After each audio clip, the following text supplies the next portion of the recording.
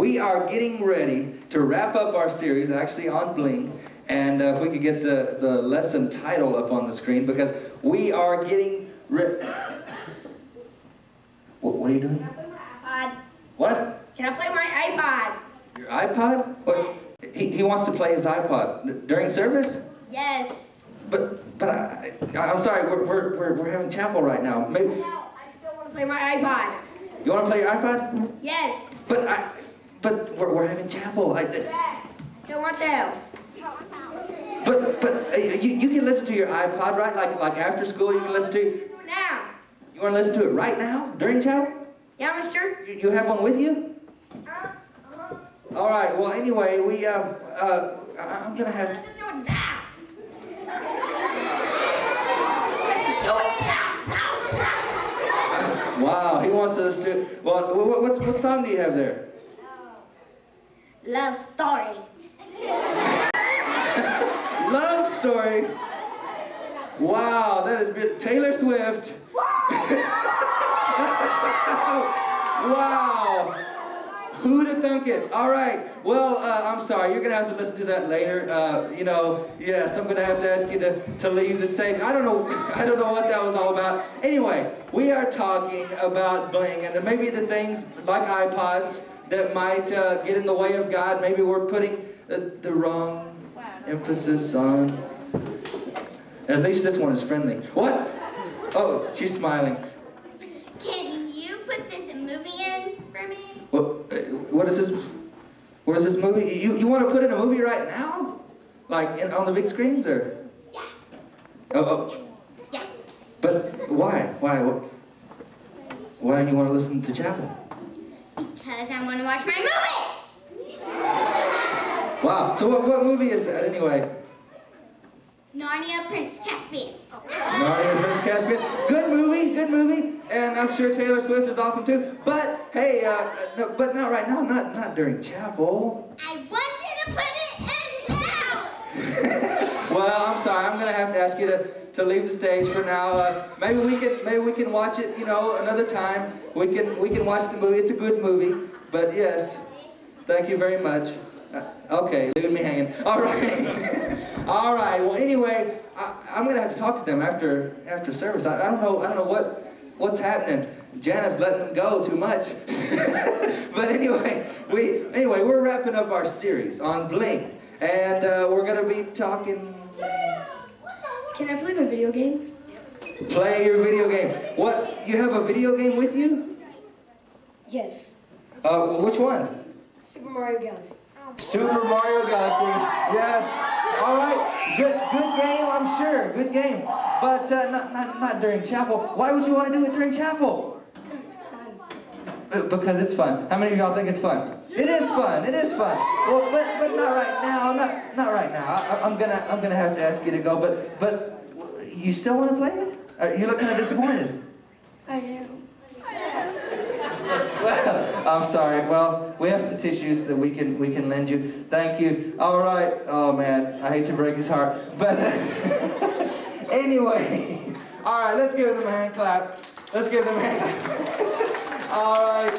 Well, anyway, what we're talking about today, and what we've been talking about for the past 4 weeks, is Bling and the things that maybe we can give. And this week we're talking about the things maybe that can get in the way and distract us from God, even if they're good, even if they're fun and everything like that. We are talking about, let's clear our throats, let's go. Let's say, man, we have some coughs here. All right, everybody say, what you crave? We can do better than that. Let's say, what you crave? It's fading fast. Only pleasing God will last. Okay, now, what will last? Pleasing who? And what you crave, that's what you want. Those are the things that you want, and sometimes the things that we want can get in the way of following God. So, we gotta put God number what? Number one. And then all those things, we can add those later, but number one is who? God. All right, so only pleasing God will last forever. And sometimes, how many of y'all, you've gotten saved? You're a Christian, raise your hand. How many of y'all, man, when you were a Christian, you thought, man, I want to go to heaven. I want to, heaven's going to be cool. There's going to be food there. There's going to be streets of gold there. There's going to be trees to climb in, and the river of life. I can swim in the river of life, and all that. And that's all true.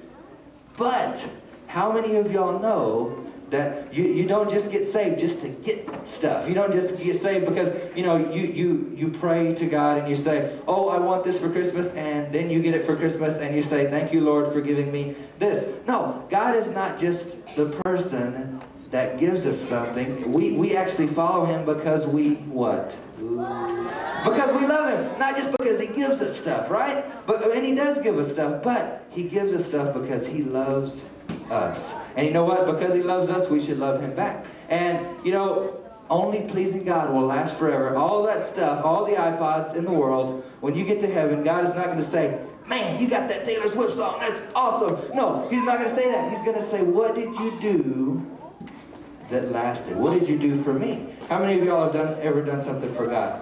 Well, those are the things that are going to be remembered forever. Those are the things that they're going to be up in heaven. They're going to be cheering for you. They're going to be, when you get up to heaven, they're going to be having a good time because of all the things that you did for God. So, all right. Now, how many of y'all have a Bible right now? Y'all have a Bible? Anybody? Can I borrow somebody's Bible? Let's see. Somebody that's sitting up straight.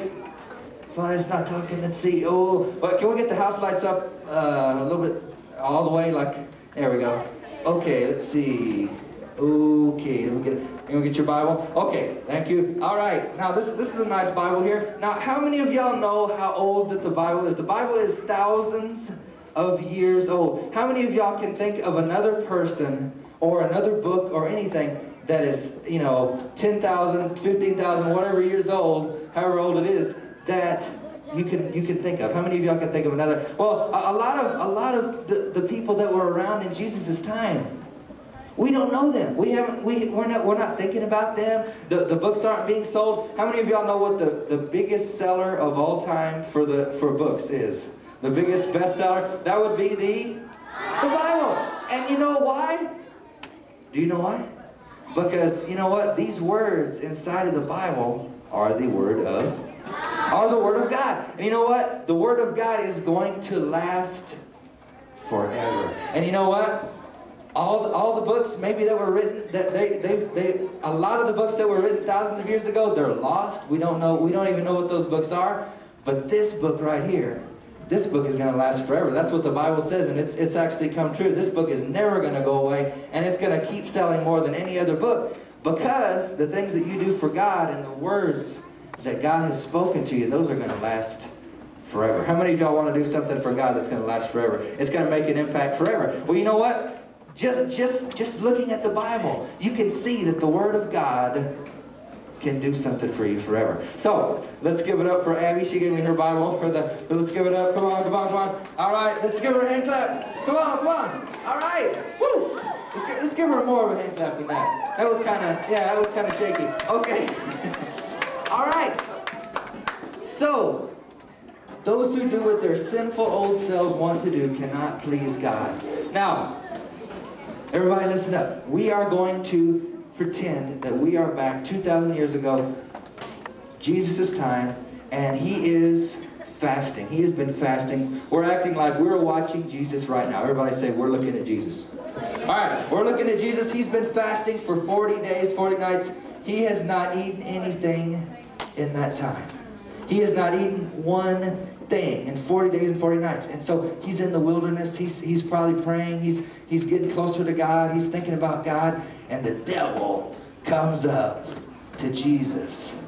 And he says, why don't you, let's act like these are some stones. Like these are some stones here. There were some stones. And He was out in the wilderness where there's rocks and trees and everything. And the devil said, if you will turn these rocks into bread, then, go ahead and turn these rocks into bread, and then you won't be hungry anymore. And, how many of y'all think He was tempted to do that? He was tempted. He didn't give in. But the Bible says that He was tempted to do that. And then He says, no, man does not live by bread alone, but he lives by every word that comes out of God. And what does man live by? God, yeah, God is the most important thing. And you know what? And then the devil took him to see all the kingdoms of the world, all the palaces, all the buildings that were nice, made of, having the gold and all the silver and everything.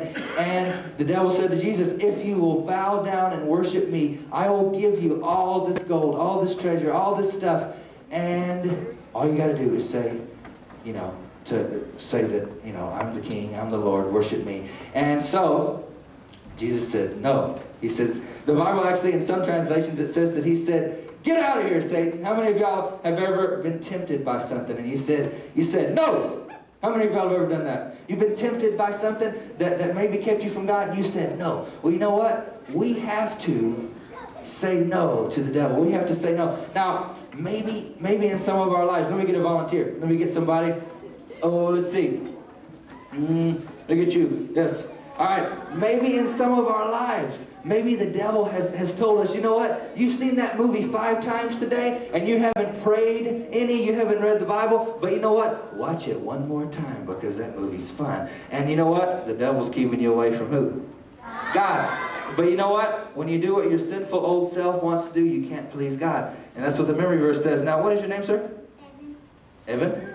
Okay, now, Evan, let's pretend that the devil tells him, you know what, you've seen that movie, and you've watched it 5 times today, and it's a 3-hour movie, so, you've watched it for 15 hours, and you haven't slept, but I want you to watch it one more time, because it's an awesome movie, and you know what, you can pray tomorrow, you can pray the next day, you don't have to pray every day, you can, but you know what, that means God is not number one, if he's going to do that. And guess what, you know what he needs to say? He needs to say, get away from me, no! Say no.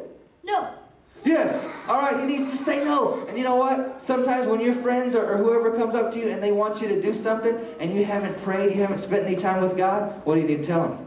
No. No. Because God is number one. God is number one. And when you get to heaven, you're going to know all the things that you did for God and that they made a difference. So, let's give it up for Evan as he returns to his seat. Thank you very much. Okay. Now,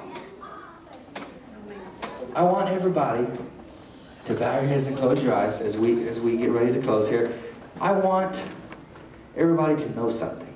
That, maybe when you became a Christian, maybe you wanted to become a Christian because you know that God gives you things if you obey him. Maybe you became a Christian because you know that this is a nice school or this is a nice church and you want to come here and you want to or you want to just see all the lighting and you want to have fun and you want to do that, and that's all good. And you know what? I have a lot of fun here. I have a lot of fun joking and talking and doing all the things, but you know what? Number one in our lives should be God, should be following God. And it shouldn't be your motivation just to get things. It should be following God should be number one. You should be listening to what God tells you, and then you need to do what he tells you.